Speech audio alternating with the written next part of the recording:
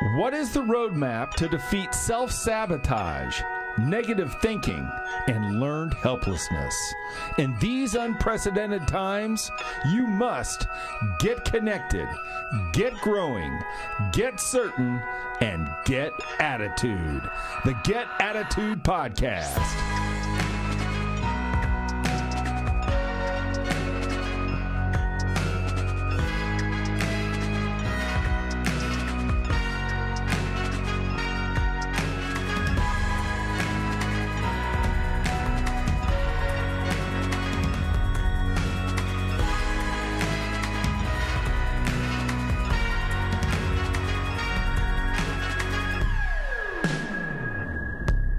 And welcome to the GAP, the award-winning Get Attitude Podcast. And today, today I got something special for you. If you are ready to get on fire, if your match and your candle is flickering, I'm telling you, I think I got the guy for you.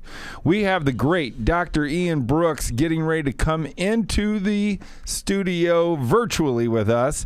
And Dr. Brooks is a master of this thing called intention. Have you ever wondered if you live a life of intention? Do you even know what intention means? Have you ever defined intention? Have you ever thought about intention? Or did you say, damn, I didn't intend to do that.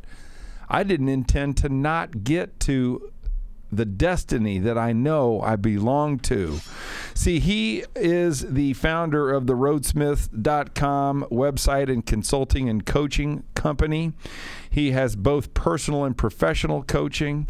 He has a group coaching program called Master Your Intentions. I'm telling you what, get ready, hold on, because this guy is going to inspire you. This guy is going to help you understand what your intention is, and this guy is going to get you some attitude. So let's get some with Dr. Ian Brooks. What's up, Dr. Brooks? I'm doing well, Glenn. How are you doing today? I'm very, very good. Welcome from California. We got a guy out there on the West Coast, and we're here to talk about your book, about the work you do with people that are just like us, listening to how do we bridge the gap between where we are and where we want to go? How do we bridge the gap between who we are and who we want to become? And that's what you're here to do today. You're here to talk to us about bridging that GAP so our listeners get on fire. So you ready to get going? I'm absolutely ready to get started, and hopeful tips that we're going to be sharing today, and look forward to our conversation. All right, very good. So I always love to start the show and ask you, what's your definition of attitude, and who were your two best attitude coaches? Yeah, my definition of attitude is really, really simple. It's based off that mental and emotional entity and purpose on which we live and how we operate and what characterizes us as a person. I know my attitude has come from a number of different individuals across my life, most notably early on over my parents. What attitude of which to look at each day with purpose and go out there and dominate. Don't just be okay with being average, but go out there and be purposeful around what you're doing, who you're surrounding yourself with, and treating life as though it's a commodity. The other people of whom I've been really influential of my attitude was very early on when I was actually working in clinical psychology and working with adolescents. That freeness of which they were actually treating life, that curiosity, that possibility of what we could do, creating their own gaps, but also creating their own version of who they wanted to be, constantly learning. And when we get older, we sometimes lose that attitude. And I'm often reminded of that as I think about my progression through life, the individuals of whom I coach, but always drawing back and hearkening to those children of whom I used to work with at one point in my career, always thinking about how we're creating the possibilities and that attitude every single day of both smile and joy that carries us forward. I love it. You know, we've had a lot of people that worked with children, and I coached football for 25 years, and I know I learn more from the kids than they learn from me, I'm sure. When you go back and you think about what the children taught you, what were some of the best lessons of those times in your life? And maybe tell us one, maybe two stories of a child that you worked with who maybe changed some things for you, and what was the lesson that they taught you? Yeah, you know, I learned quite a few hard lessons because the children of whom that I often worked with were coming out of downtrodden homes who had a lot of trauma. And so there were some hard lessons of value and purpose of which they taught me and demonstrated in my life, but also what I was trying to help them on their journey so early on.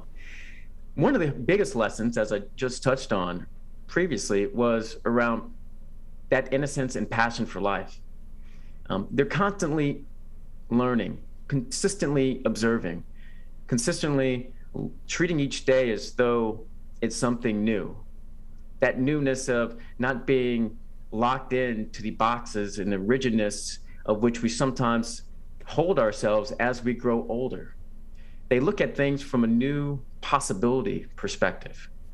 Oftentimes, it's that creativity that often drives their passion in allowing them to move forward. You know, one of the stories that I'll bring up, you know, that's, you know, extremely sad, but also encompasses what I just described. It really was around a 10-year-old boy who was in our care from an outpatient facility. And he was there, and I was coaching and working with him from a therapeutic standpoint because he happened to be laying in bed with his mother and sister, and the father had come in with a shotgun and shot the mother while they were laying in bed. Extremely traumatic. When I first met this young man, you would never know that he had gone through this experience.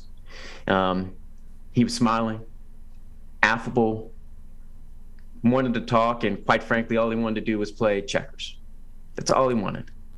And in that, what really spawned from that dramatic experience, and what I took away from him in so many different ways is, number one, our lives are very precious.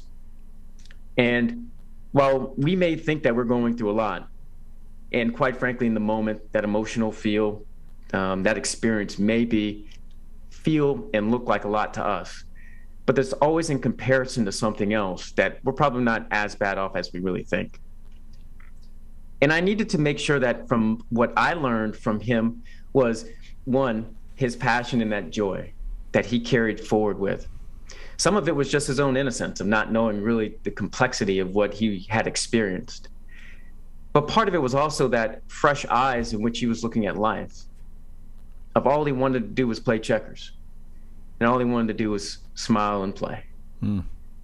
And as I've grown from that experience of, one, never wanting to have to work with children in that capacity again, but what I took away as an adult, and what I carry with me even to this day, is that when I'm in a struggle, when I'm faced with something that I'm being pushed up against, I think to myself, number one, what is the lesson I'm learning from this? The second piece behind that is I now have a choice. I can use this experience as a place of reference, or I can use it as a place of resident. That young man at 10 treated as a place of reference, and he had moved on. In certain ways, he had compartmentalized. In other ways, he was just moving and living his life, and that's what I was working with him on. As adults, and for me, I go back and think about that in those times of strife, of challenge. What am I learning? And how can I use this as a place of reference? That way I can use it as a place to now move off and go forward and live my life in a more purposeful way. Yeah, that's just beautiful. And, you know, sometimes the worst stories give us the best awareness. And sometimes teach us the most, as traumatic as that is that young man, do you know him? Is he 22 now? Have you kept tabs on him? Or Yeah, I haven't kept tabs him. on him. By this point, he would be in his 30s. Wow. Since I was 30s, mid 30s by this point. I often think about he and the other children I worked with, and wonder how they've matriculated through life, based off my time with them, but based off of their experiences as adolescents, and how they just navigated their own path through support, and what those certain level of trauma did to them.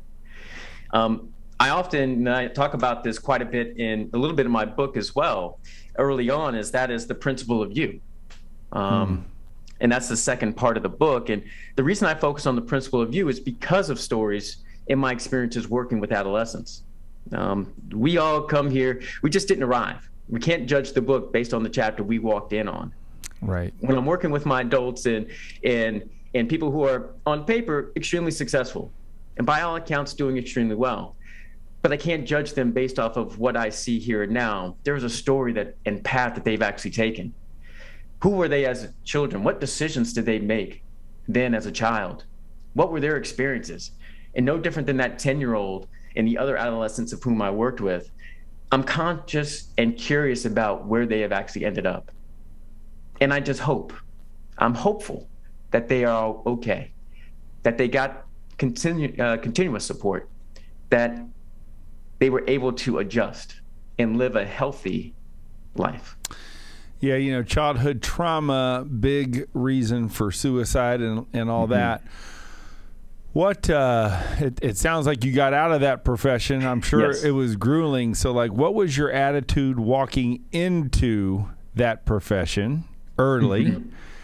And then how long did you stay? And then what was your attitude leaving? Because my guess is it changed.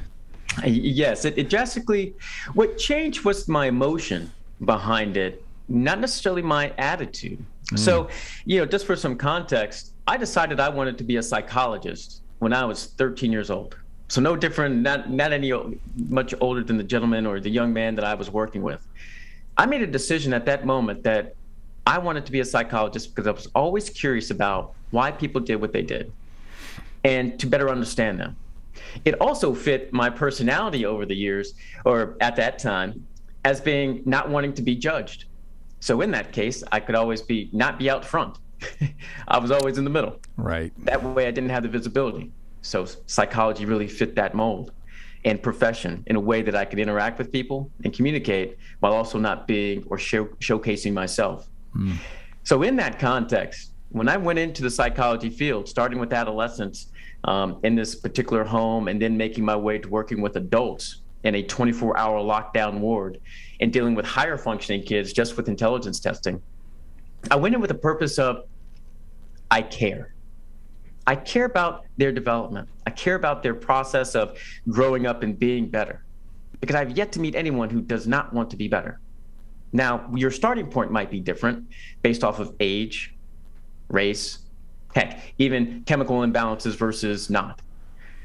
But what is always true is, one, our greatest ability is to evolve. And in that respect, we all want to be better. So in that, when I was in the psychology and more specifically the clinical side of psychology, my heart was still in, I care. But as you mentioned, there was a change.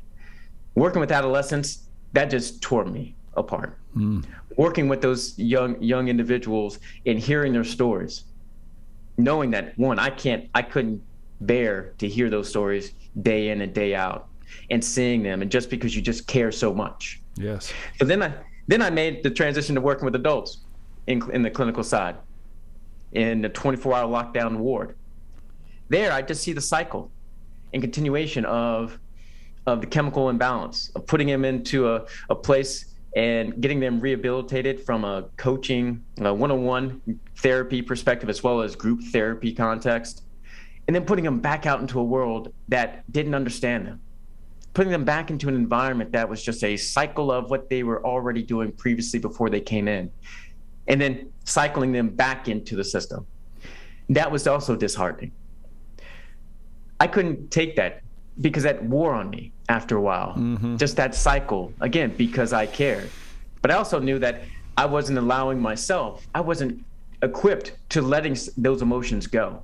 I wasn't equipped to, after I heard things or saw the cycle for adults, to be able to say, you know what, being able to leave that at the office, because those things stayed with me. So my belief and attitude that I cared still remained. And so I said to myself, okay, knowing I can't do this for the rest of my life because this is going to wear me down inside, and this is just not healthy for me. But I still care. I still love psychology. I still want to help. And at that moment, in that decision, I then transitioned to working with organizations going through change, as well as with people one-on-one and in my group coaching, to carry forward the skills and the foundation I had set up in my clinical side and moving that over to, air quote, higher functioning individuals who are now starting from a different place. And now we're just moving them forward to be better based on their own successes. I love it. So, Gappers, this is Dr. Ian Brooks, who has moved from helping child traumatic children and 24-hour lockdown grown-ups and said, all right, I served my time. I've done my good. But I'd like to maybe transition and help people with their lives that are quote-unquote higher functioning, that are business people. And I believe this is where the book that you wrote, Intention, came from. Yes. Probably, my guess is you took what you learned and then you remanufactured it into how to help people in business and in life, which is why we're here today. Talk to us a little bit about this thing called intention. What does it mean? What's the definition? And what do people that are listening to this show need to know about intention? And what are the rules to set the intention for the rest of your life? Yeah, it's a very direct word, but extremely powerful. No different than the word attitude. For me, intention is a state of mind with which we actually get actions done. Intention is about purpose. It's consciousness. It's adding depth to who we are because we are now focused on very specific emotions. We're focused on how we're acting. We're actually focused on what we're thinking.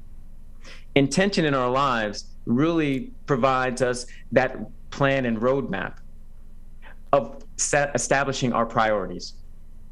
When we're actually working and operating with intention, we're now establishing what we truly believe is authentically ourselves.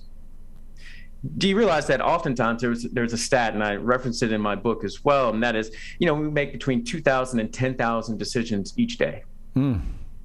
Now, a lot of that, 95% of it, is unconscious, which means we're already biased going into the decisions that we make throughout most of our day. So as we think about our lives, we're running on autopilot for the most part.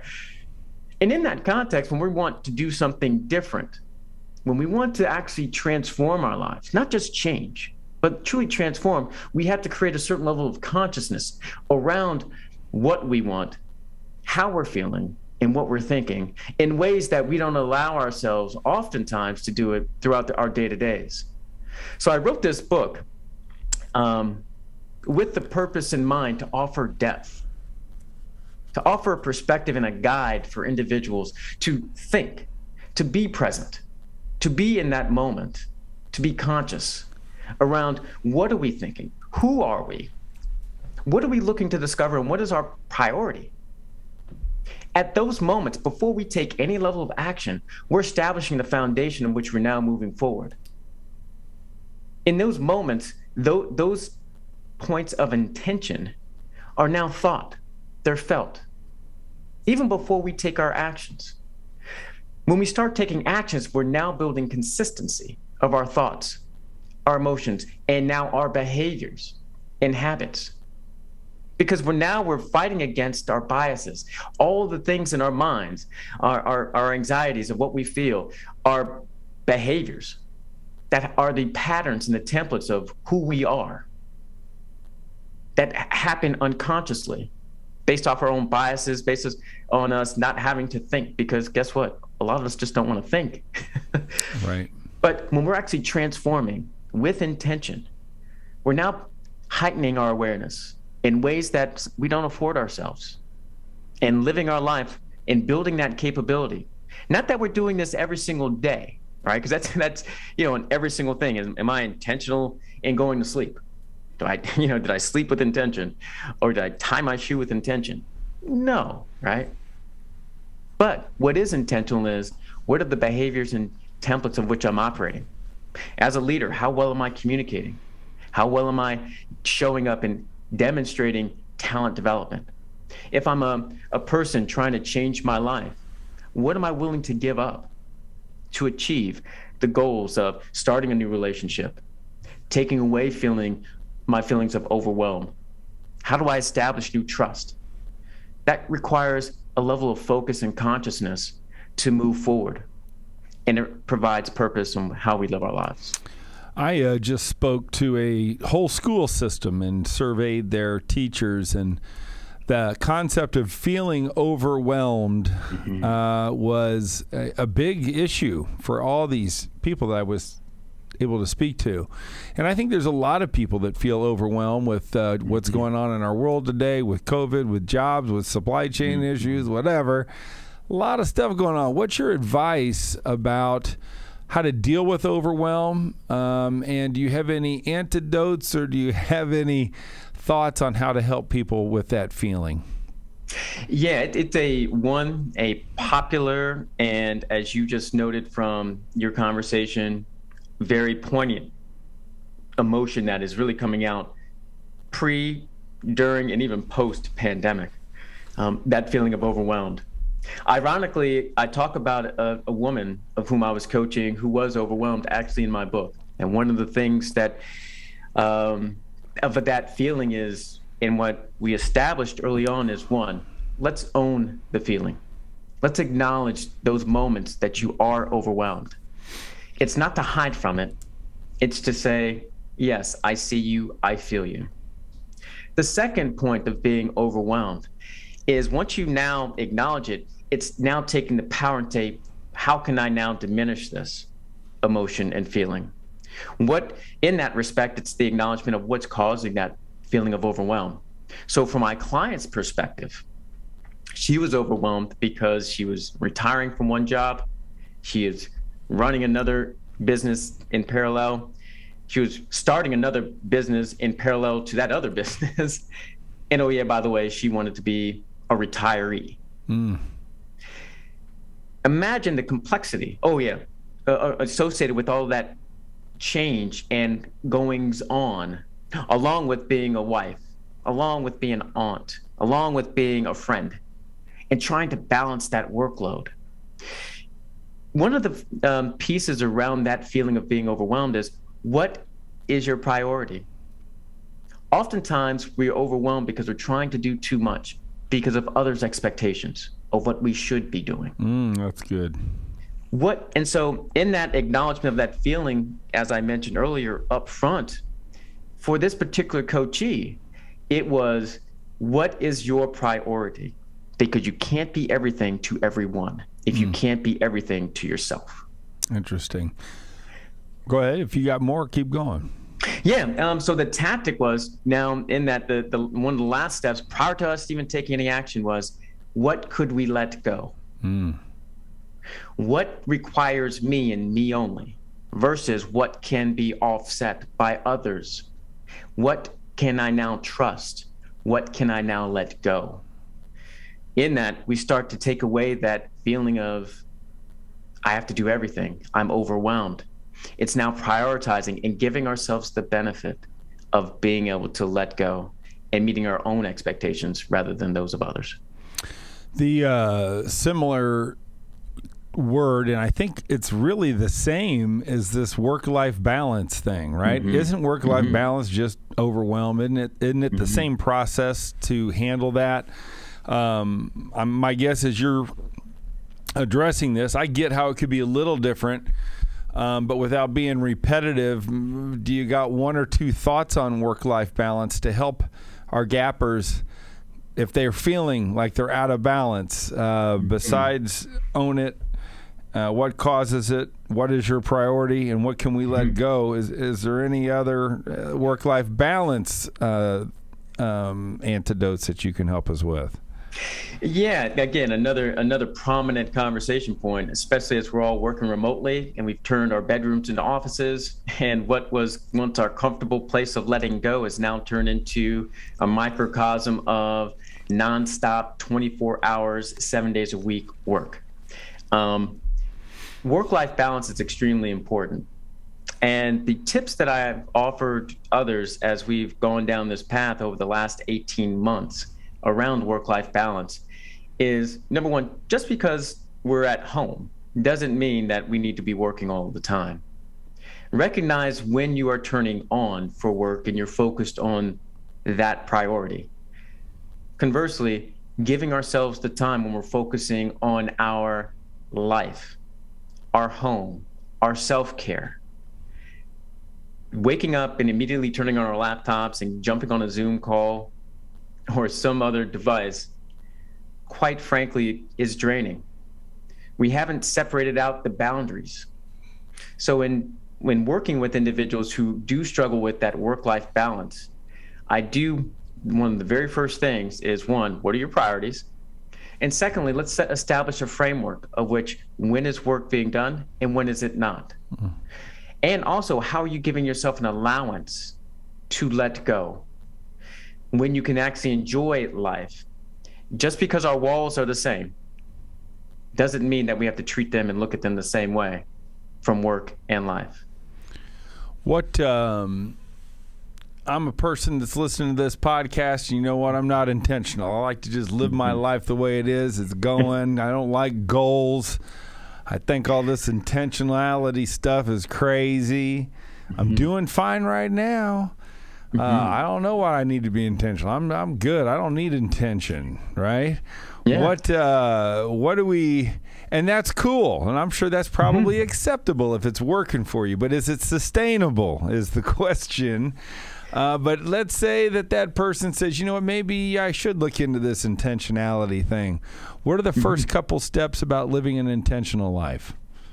Yeah, I think the first thing when I'm actually talking to people who are just getting started on this path is, as the saying goes, know thyself, right? Yeah. Who are you and what's your value? Even the individuals who are just living life without intention and just kind of going with the flow, guess what? That's your intention. Right. You're living it as though you're treating life as though it's improv, which is not a problem. Yeah. It's cool. Yes and. Right. That's one level of intention. Just because we say we're living with intention doesn't mean that we're restricting ourselves. So in that, know thyself. Your intention might be to live that fluid life. Now, in that context, what do you hope to enjoy? What is your priority? Once we can focus on that second piece, once after we've come off the value and what truly is your intention and realizing it's not boxing you in, it's creating possibilities, no different than that 10-year-old I talked about previously, then it's about your priority. What do you want to achieve? How do you want to grow? How do you want to experience life? In those experiences, now that intention is about creating those opportunities and situations for that, acknowledging who you are, acknowledging what your intentional purpose is, and now looking for that expansion through experience, not to be harnessed or not to be controlled, but to be lived. And that's where you start to create the intention. Cool. So we are with Dr. Ian Brooks. He is with RhodeSmith.com, RhodeSmith.com. If you want to get with him, get in his group coaching, his individual coaching, he would be happy to have you. There is his website for those YouTube people that are up there.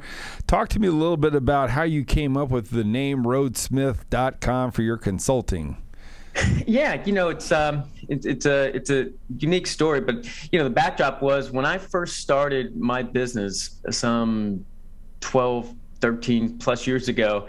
As a psychologist, I just wanted to hide, so I didn't want my name out there. So when I came up with the name, I wanted something where my name wasn't as prominent because I wasn't as comfortable. So that's one of the emotional ties to me that I had to get over early on. But the name Rhodesmith really was born also from two other avenues.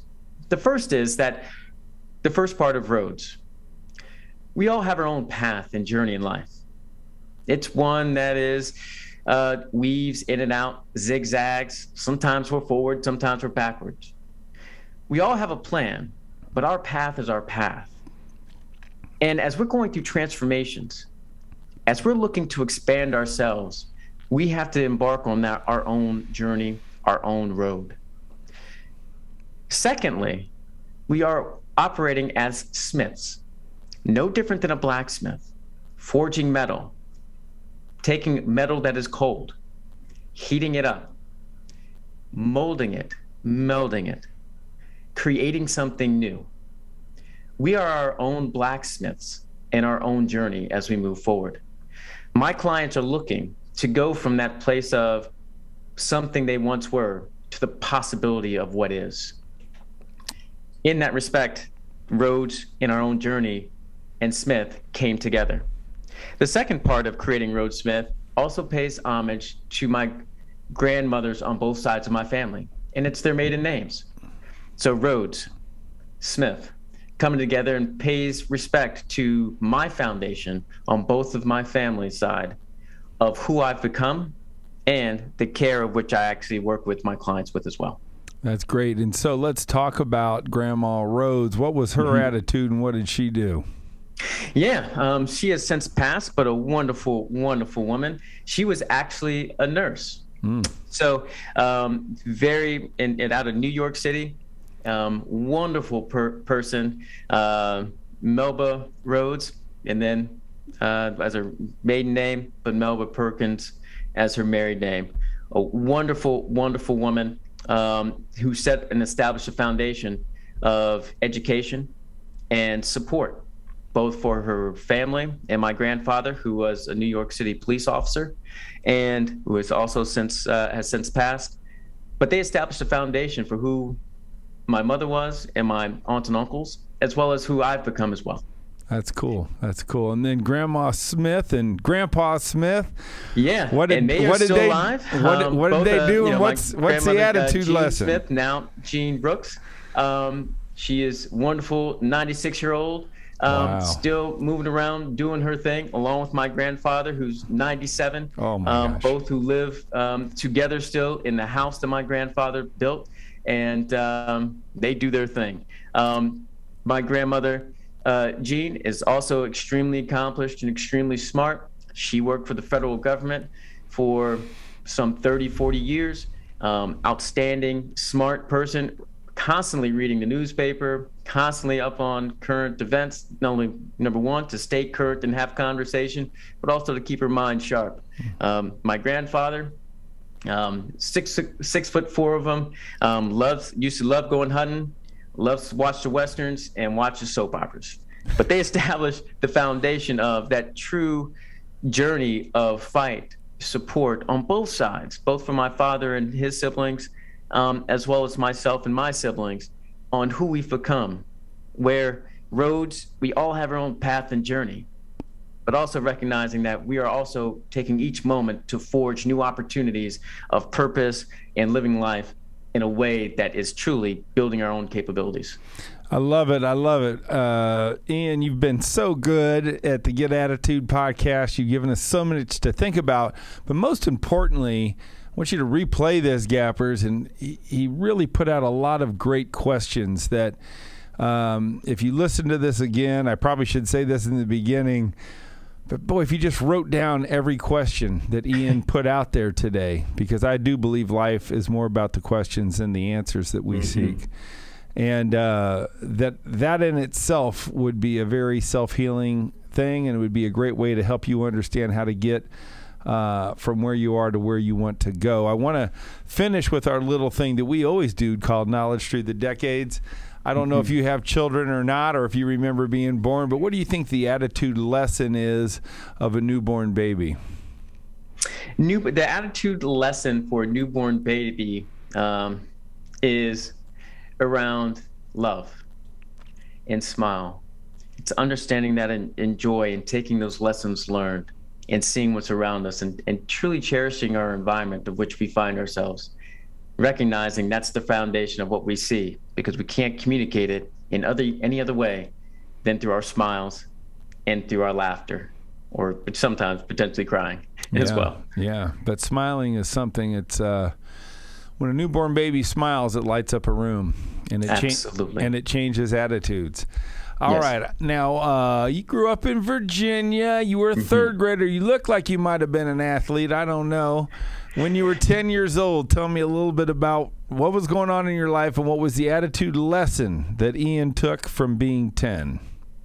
Yeah, you know what? The attitude lesson that I took from being 10 was that at that point in my life, again, going back to how I even started off being a psychologist, was why do people do what we do?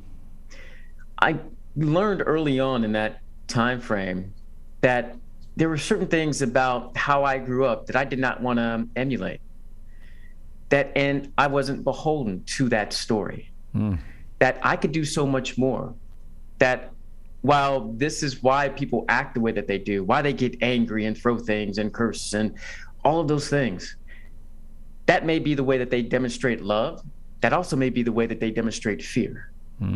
Recognizing that, and I learned that early on in my life. And that's the lesson learned of that I'm not beholden to that. I can acknowledge it, and I can also move past it. Yeah, the attitude that there's more for me. Yeah, this doesn't need to be me or my life. So you were 20. Where'd you go to college? Did you play college sports at all? No, I didn't play any college sports. Okay. But quite frankly, a sports fanatic. You're a sports fanatic, huh? But I did go to Morehouse College in Atlanta, Georgia. Oh, my gosh. So talk to me. You were 20 years old at Morehouse College. What was your attitude lesson at Morehouse when you were 20? Yeah, my lesson was that in my attitude, go out and dominate. Wake up every single morning with a purpose. Get all of my classes done before 12 o'clock. And that way I have time at the end of the day from 12 o'clock to whenever to actually get my work done. My attitude was one of still purpose, while also acknowledging that I needed flexibility to be able to live life and experience Atlanta and friends and balancing work and life in a way that really expanded me. So the lesson learned as a 20-year-old was go out and dominate. And that starts by getting up early, getting my work done and out of the way. So now you have time to play later on. Not a lot of those answers, Jason, for 20. Yeah. But I like it. Ian, you're a serious dude. Did you ever have fun in your life? Actually, I did. And you know, it's as I've noted, I've always had a plan, but that plan has created such a unique path. And I could never have anticipated half the things that I've been able to do in my life just by saying I wanted to be a psychologist. I wanted to get up and get my work done, and then I'm playing around for the next 8 hours or, next 15 hours, stayed up late doing things I probably shouldn't be doing. That's cool. But I took care of my business first. Yeah. And when you do that, I can do whatever I want afterwards. Yeah, man. And that's always been something that you never lose sight of that. TCB, baby. All right. Yeah. So then you're 30 years old. Tell me what was going on in your life at 30, your attitude lesson at 30. Yeah, my attitude at 30, I was still embarking upon my doctoral degree of getting that in industrial organization psychology. And at 30, I was going through the process of writing my dissertation. And I had probably one of the worst experiences writing my dissertation, as I got to my ultimate defense, right? The point of time where everything's supposed to be done. It's supposed to be popping champagne and eating crumpets, whatever, right? Get to my defense, and my committee turned down my defense and wanted me to go back and collect more data. I was heartbroken, knowing I'd taken all these steps to get to that point, believing that if that was going to be the case of collecting more data, that they should have told me that months before this, before that day. And so what I learned at 30 about that, from that example and from my life, was around perseverance. It afforded me a chance to say, again, re-anchor on what is my purpose? What is it that I want? And just because you want it does not make it mean it's going to be easy. But if you want it, you've got to fight. And anything worth having is worth that challenge. So at 30, the lesson I learned then was one around perseverance. Because at that point, I was able to now move forward in completing the dissertation after a little bit of break. It wasn't like it was right off the bat. It took a little time to recenter myself. But perseverance was something that was born on that day. Yeah, that's cool. Yeah, and sometimes what you want, other people can get in your way, whether you like them, whether you don't like them, and whether they're right or whether they're wrong. Sometimes we got to please the man to make things happen. Are you 40 yet? Yes, I am. I'm past 40. All right. Well, then let's talk about you turning 40. What was your attitude lesson at 40? Yeah, it continues to grow. One of the things that I've learned here in my 40s is it's okay to let things go. When I started writing my book, Intention, Building Capabilities to Transform Your Story, this version of the book is the second version. Because the first version, after I wrote it, I went and did the audiobook. And I went into the booth, reading my content for the first time out loud on wax with other people hearing it. Coupling my attitude that had been built up in my story and my character of who I was as a psychologist, always being in the background, working with my clients, putting the focus on them and not on myself. That audiobook and that first version of my book was, quite frankly, bad. It was something that missed the mark in being able to give details. I wasn't sharing myself.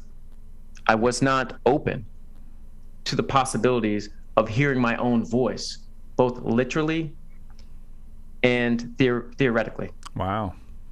And so after hearing myself in that audiobook, I treated myself as though I was coaching. And I heard it, listened to all 52 parts and cuts. And I assessed myself. And I walked away believing, one, I was never going to send that out to anybody. And God forbid the producers actually having to listen to all that stuff. But I had a choice to make, that if I wanted to write a book, I had to be more open, that I had to share of myself in ways that I had not afforded myself to share to others, be it personally or professionally. And if I wanted to go down this path, I needed to start and rewrite this book from scratch. And so that journey and that experience allowed me to become the author the book needed me to be. Not only was I the coach, but I was also the client. So that's a long way to answer and be more poignant around your question of what have I learned at 40? I learned the attitude of trust. Trust your voice. You can. You're good enough, but trust your voice. That's cool. And reinvention and hard work and being open. A lot of lessons in that story, my man. All right. Now, you ain't 50, are you? No, not 50. Not yet. Okay. Halfway there.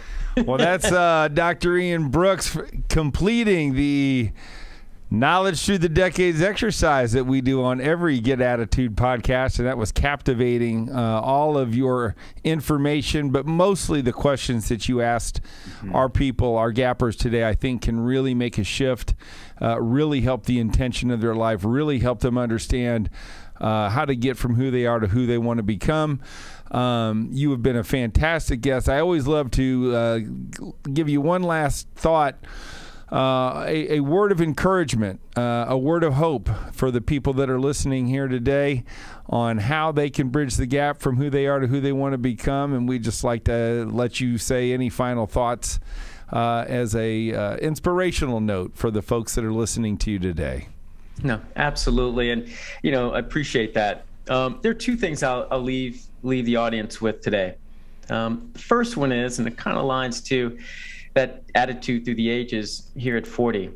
The first part I'd like to offer you is that you're good enough. Understand that you've gotten here based off of your own learning, development, love, even some failures.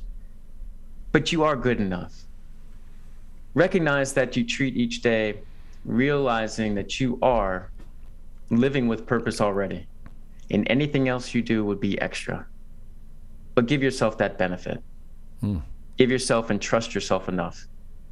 The second point I would leave the audience with is, it's a quote by a gentleman, Niccolo Machiavelli, and he wrote the book The Prince in 1532. And one of his quotes that I like to offer and leave is that he said, "He who does not lay his foundations beforehand may by great abilities do so afterwards, although with great trouble to the architect and danger to the building." You've already have a foundation, but as you look to move forward and creating new capabilities and building and transforming your life, give yourself the benefit of establishing the right foundation. We are so used to moving so fast in our lives and our world that we lose sight that our foundation is what keeps us grounded. That foundation can be adjusted, but that's going to be great trouble to you and potential danger to what you've just built. Give yourself the benefit of establishing that foundation and trusting yourself enough with patience to move forward. And that is a pretty good definition of intention, I think, too. Absolutely. All right, Dr. Ian Brooks, it was a pleasure having you on the Get Attitude podcast. Much success to you, much success to your clients. If you like what you heard, go to rhodesmith.com for Dr. Ian's coaching and for his leadership. He would love to have you check in. And he is there to empower you and help you with your intention. And we are going to sign off now. And God bless you, Dr. Ian Brooks. Thank you for being on the Get Attitude podcast. No, thank you, Glenn. Pleasure to be here. All right, peace. We'll see you.